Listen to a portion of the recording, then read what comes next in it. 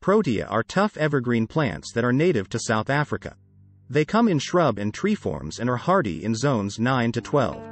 They produce striking goblet-shaped flowers that are popularly used in bouquets or placed in vases. In their native habitat, Proteas bloom in the months of June to October, which is the winter season in the southern hemisphere.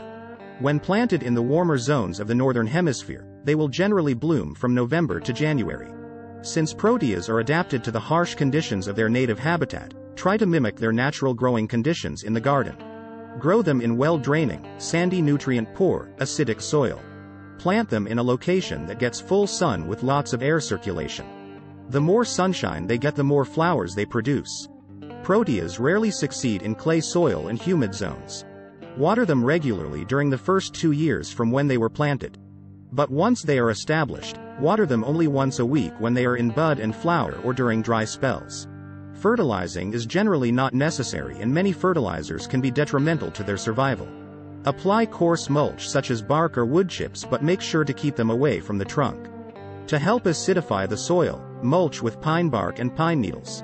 Avoid digging around the plant as they do not like their roots to be disturbed.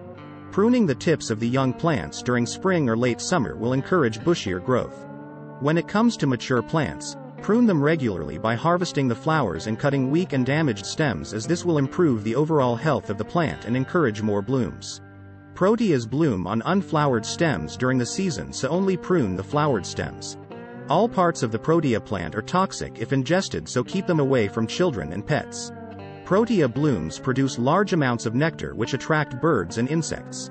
The flowers retain their color when dried, so they are a perfect addition to wreaths and dried floral arrangements.